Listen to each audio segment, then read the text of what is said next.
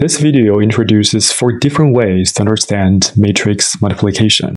They are the inner product perspective, the outer product perspective, the linear combination of column vectors, and linear combination of row vectors. Let's firstly start with the inner product perspective. Suppose we have a matrix multiplication, matrix A times matrix B equals C. Place matrix A on the left of the matrix C, aligning the rows, and place matrix B above the matrix C, aligning the columns. Now we can see matrix A's number of rows tells us how many rows C will have. Similarly, matrix B's number of columns tells us how many columns C will have. Let's break matrix A into row vectors and matrix B into column vectors. Each element of matrix C can be seen as the dot product of a row from matrix A and a column from matrix B. So computing each entry of matrix C is essentially computing an inner product. This is the inner product view of matrix multiplication. Now let's look at the outer product perspective. In this view, we think of matrix A as a set of column vectors, and matrix B as a set of row vectors. Amazingly, this lets us express matrix multiplication as a sum of matrices, all of the same shape. For example, multiplying A's first column vector by B's first row vector gives us a matrix with the same shape as matrix A times matrix B.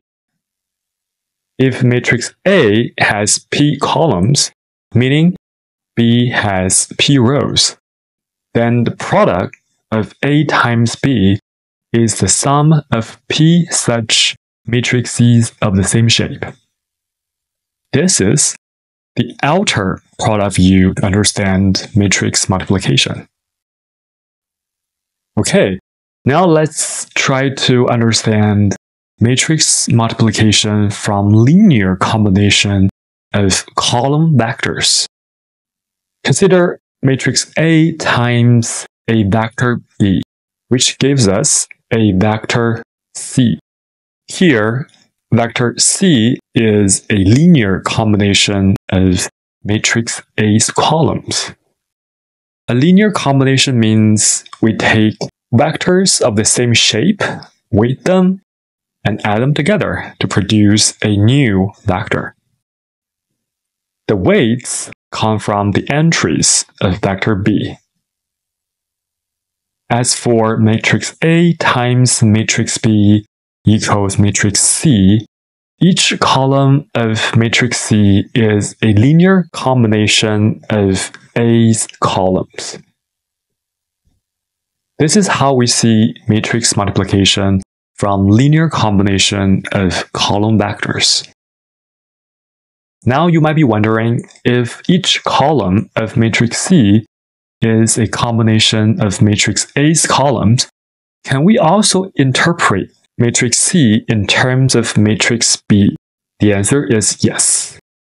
As for matrix A times matrix B equals C, each row of C is a linear combination of B's row vectors. Inner product view, outer product view, linear combination of column vectors, and linear combination of row vectors. Now we have 4 different perspectives to understand matrix multiplication. These perspectives will help us better understand more advanced tools in linear algebra.